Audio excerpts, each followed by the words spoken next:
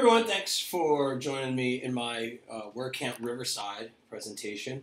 So, WordCamp Riverside 2018, November 3rd and 4th. So, if you were able to join us there, awesome. If not, here's a voiceover of my slides and everything for the conference. So, my topic is Know Your Audience and Grow. So, first off, as always, thank you to all the WordCamp Riverside volunteers, organizers, the staff, everybody who makes things go. If this is your first WordCamp, I just want to stress, this is all run by volunteers who selflessly donate their time, and so super grateful for them to put on great events like this. Where else can you really get all of this great content and all these speakers and everybody and meet everybody for $40, including meals? So that's quite amazing. So thank you for being here. Appreciate your time. It's a beautiful Saturday in Southern California, and you could be anywhere in the world, but you're here listening to me talk about audience segmentation. So during all my presentations, and even if you're looking at this or reading this, my Twitter handle is on the bottom of the screen here at grtaylor2. So if you have a question, feel free to get at me and ask me a question. You can reach me at grtaylor2 through all the social media platforms, through Facebook, LinkedIn, Twitter, Instagram, all that good stuff. Twitter would probably be the best channel for this. So these slides are available at trinitywebmedia.com, WCRS 2018. So with that, who am I? So my name is Greg Taylor. I'm co-founder of Trinity Web Media. Trinity Web Media is a company that I founded with my brother 3 years ago. We merged my prior 10-year-old company, Marketing Press, into Trinity Web Media. So I sort of fell into the WordPress world and into development backwards. My strength and my background is marketing.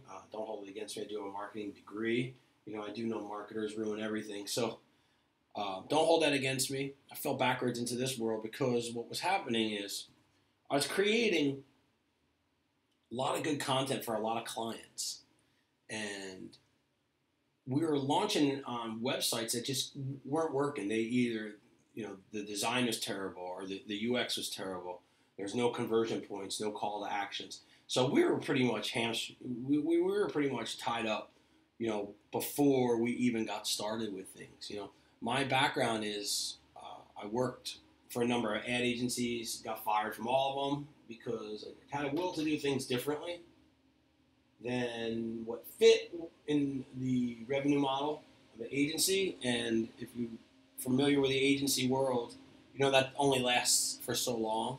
So I'm highly unemployable, so starting my own company was probably the only play for me at the time. And I did it in the lowest point of the economy. People thought I was crazy, and I actually thought it was the only choice for me because there's no way I was going to be hired at that time by anybody in the market where I was working, et cetera, et cetera. So this is the first time I'm doing this talk about audience segmentation and build your audience and grow. So who's this talk for?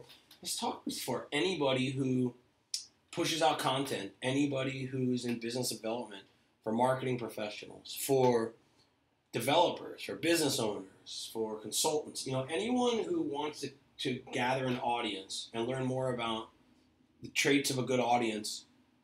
This talk is for you guys. So, who are you? I imagine, the people that I'm addressing in this audience are going to be a lot of marketers, a lot of content creators, definitely WordPress enthusiasts just by the nature of the conference, a lot of developers, and the rest of that stuff. So we're going to make sure that we keep things moving and we talk about audience. So this is one thing that is super important to understand, that I always ask that question for the simple reason that I need to know who I'm talking to.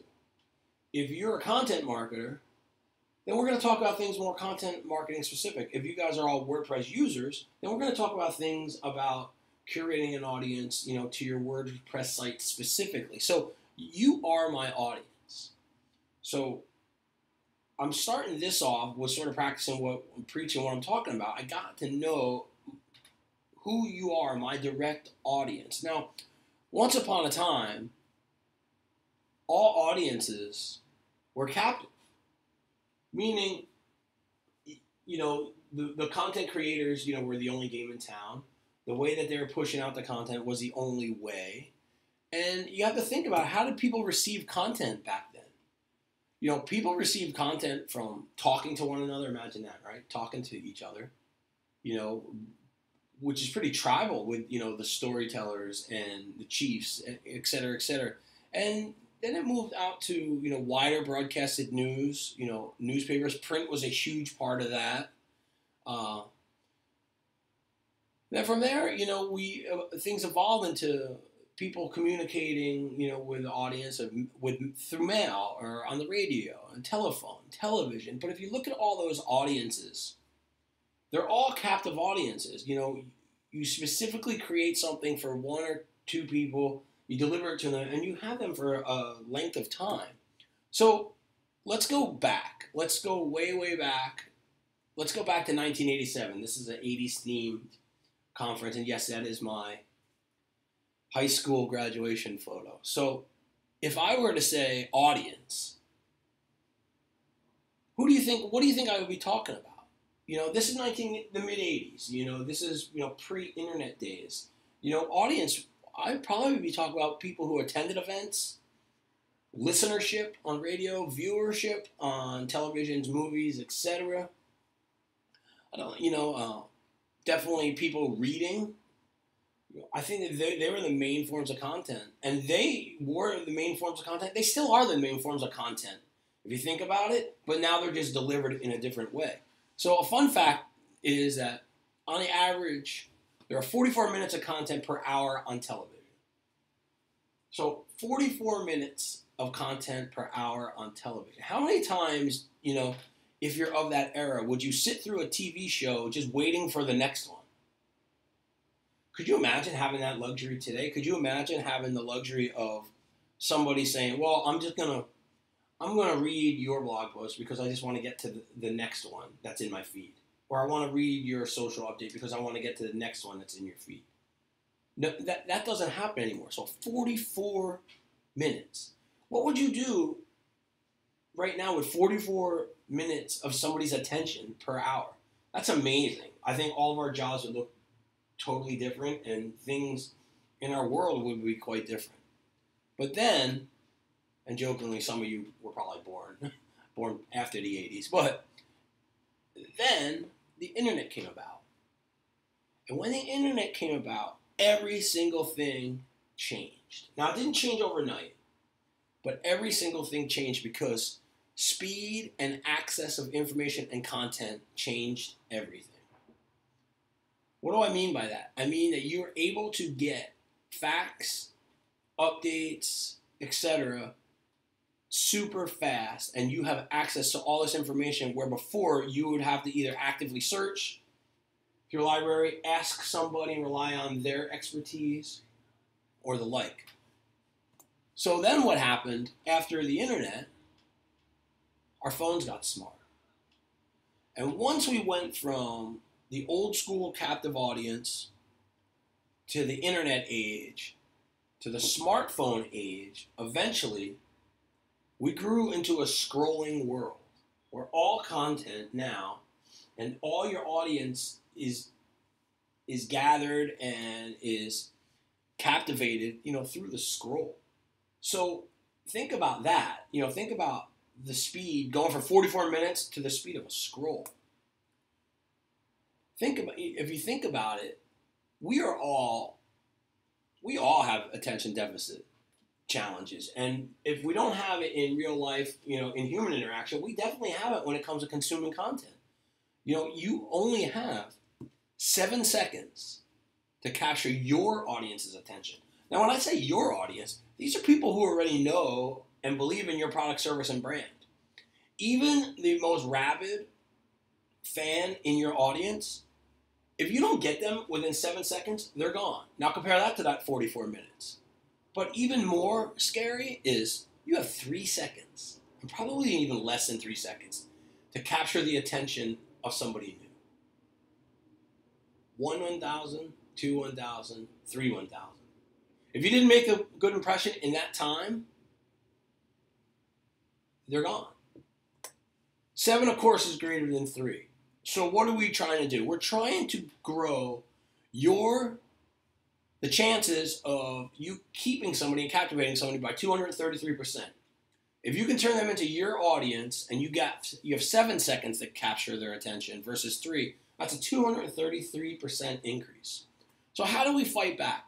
How do we go ahead and create an audience, and how do we cultivate an audience and curate an audience that likes what we do, they need what we have, and they generally like you? You know, it's back to the old rules of business. People want to do business with people they know, like, and trust, but can also solve their problem. So let's never forget about the problem-solving part of this equation. So step 1, fighting back and curating your own audience.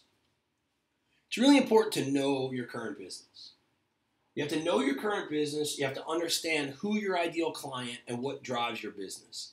You know, Trinity Web Media has worked tirelessly in the last year with creating personas for our business, and I'm going to go into those a little bit more later in this presentation. But know your own business. Know what they look like. Know their roles. Know what drives them. Know what is going to go ahead and make them make the decisions. Step 3, know their behaviors. Step 4, ignore traditional demographics. Now, it's going to be super important to ignore traditional demographics and focus on behavior. So the reason that I say that is somebody's behavior when it comes to content consumption, or even in general in life, you know, typically never changes. But somebody 18 to 24 making X amount of dollars is only going to stay that way for a short time. So unless you're okay with constantly developing and creating new audiences, which I would highly suggest against, you know, it's easier to go ahead and target and speak to people about what drives them, their decision-making process, what problems they have, and their behaviors, versus the traditional, you know, 18 to 24-year-old making $50,000 that lives in Chandler, Arizona, or etc. Because that's the part of the equation that's going to constantly be changing, and let's control this as much as possible. So I mentioned Trinity Web Media persona. So when we go ahead and we create content, we create audience segmentation, we have 3 different personas. You know, we have actually 4. We have persona 1, persona 2, persona 3, and then a persona kind of 2.5. And I guess maybe a 5th, not to confuse things, a 1.5. And I can go into that a little bit here. So our number 1 persona is small business owners. Think about what drives a small business to make a decision. Think about the problems that a small business owners face. Think about how your product, service, or brand can go ahead and help that small business owner. And when I say you know, I'm speaking about ourselves. You know, your persona 1 may look very different. Our persona 2 is mid-level C manager. It's that vice president of marketing who, although he makes a lot of the decisions, he still has to look good to somebody else, to his board of directors, or if it's a, you know, vice president of business development, or even a CMO, chief marketing officer, they still have people to answer to. You know, so our job when we speak to the mid-level C management team is we need to understand that they have a need for results, and they need to look good to their bosses and to their board. The third one is the dreamers and the disruptors. Imagine a lot of you guys out there would be number 3. Dreamers and disruptors fit very nicely into the startup world, into somebody who has a will to do things differently. You know, I went from persona 3 myself personally to be a dreamer and disruptor because I wanted to figure out how to go ahead and launch a company and do things differently. So I stopped getting fired from agencies all the time to sort of 1, the small business owner. And now I'm even in number 2, where I have a partner and a team where I need to be accountable to. So those are our 3 main personas. Now sometimes there's a 2.5. The 2.5 is sort of a visionary mid-level C manager, somebody who wants to take risks, somebody who's okay disrupting the industry and disrupting the status quo.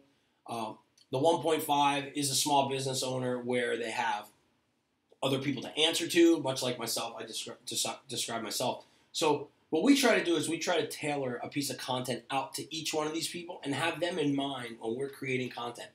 This is our audience that we understand. These 3 segments are our audience. And we figure that out by asking and by asking them what drives them. We also figured it out by going into details into our own legacy and our own history of the company and saying, who do we work well with? What projects were successes? Which ones weren't? And how do we take things from there? So here's the tips to address your audience. And I think that this is where the rubber meets the road, where what we're doing is we're taking the science of audience segmentation, the creativity of creating content, and sort of going into it into like tactical mode and making sure that what you're doing addresses your audience. So make sure that you understand what content your audience wants. You know, there's nothing easy. You know, you have 7 seconds. You had 3 seconds. Now let's say we move them down the continuum to your 7 seconds. Now we have that gap. We have that 233% increase that I talked about, where we're going to try to understand what content helps your client. We want to make sure that our content's always helpful. You know, we use teaching and infotainment as a huge strategy for our own company. We give away as much information as we possibly can about exactly what we do. We try to be super helpful in solving their problems. Remember, everything stems back to solving problems. We're going to address their needs. What do they need? What do they need to know? You know, some people want to know things, some people need to know things, and we try to walk that line a little bit. Because if you address their needs, and maybe the need is a tutorial on how to set up Google Analytics. Now, that's something that you could probably do for them and provide as a service, but do you think that that's really what you want to be doing? Or would you rather be working on marketing strategy and web development versus just installing a small piece of a code snippet for somebody? If you address their needs, they're going to remember where they got that information from, and you're going to be positioned as a subject matter expert for them to rely on and a valued partner. Help them solve their problems. Every piece of content should have some sort of problem-solving angle. You know, problem-solving is the new selling, and I spoke at WordCamp New York and San Diego about how problem-solving really helps you grow your business, and it's helped us tremendously. So remember that your content tips have to help your clients solve problems. And one of the bigger things, and one of the ways that we do that is we tap into your customers' frequently asked questions.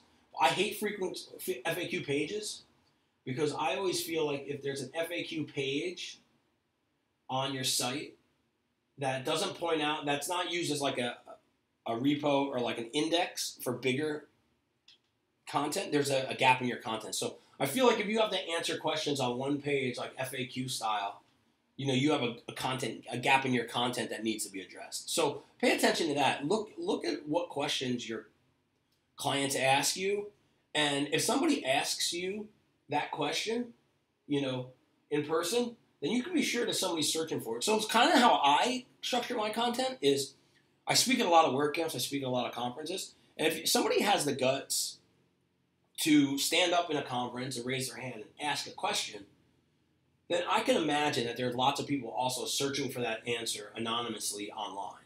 So I try to structure content around that. I structure content around questions that I hear other people ask. Structure content around questions that I ask myself, questions that our team asks. So if you can tap into the questions that you're constantly being asked, that's a great source of content. You have to understand where your audience listens to you best. You know, when you create the content, and content and audience, you know, they're synonymous, you know, for with a lot of things. So understand where your audience lives, where they listen to you. You know, half of your audience may be on LinkedIn, half of your audience may like Instagram, half of your audience may get information from you from email subscriptions. No matter what it is, I think it's really important that you understand the psychology of your broadcast platforms, because each platform, whether it be your website, whether it's social media, whether it's email marketing. They all have a different psychology as they're consuming that content.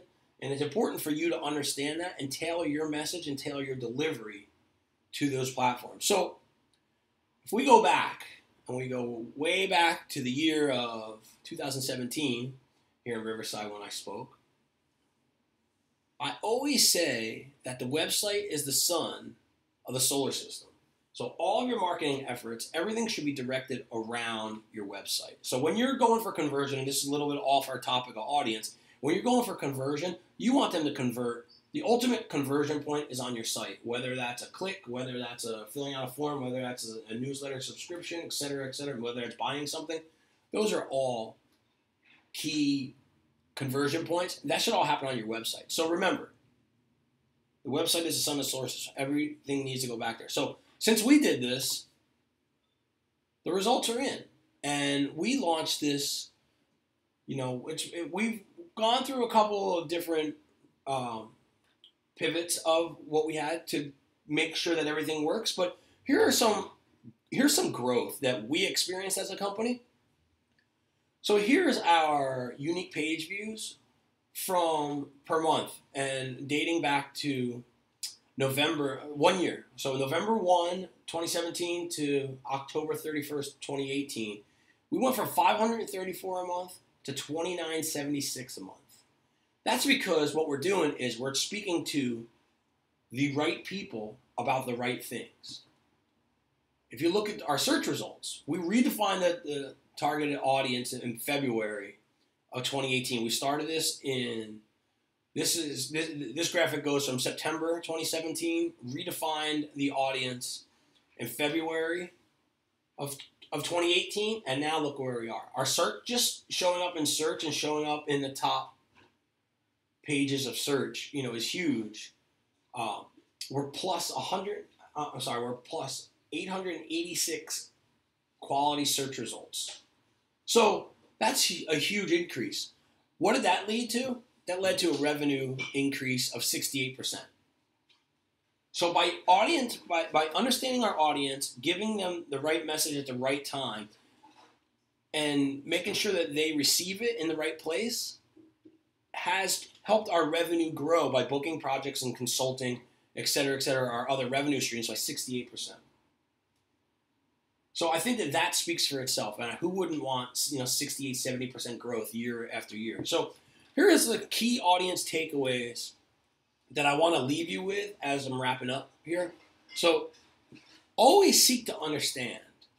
We have a problem-solving methodology in Trinity Web Media that works really well, where we address the problem, we empathize with it, we set expectations of how we can help and when it will be solved by, and then we go ahead and we make sure that we deliver on that. So we try to seek to understand the situation that we're in, and in this context, we're seeking to understand our audience and who they are and what drives them. We really care about the details. So if we notice, our audience is slanted towards one behavior, buying persona, we make sure that we take care of the details to speak to them and to address them directly, to make sure that everything is dialed in and there are no loose ends when it comes to this. Never, ever, ever underestimate your audience's intelligence. If you don't care, they're not going to care.